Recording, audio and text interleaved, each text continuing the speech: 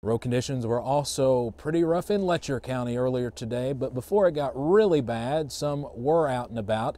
We even spotted this person running, if you can believe that. One truck came back for a refill of salt and gravel mixture to add traction to the snow. Road crews working real hard today, keeping the roads safe.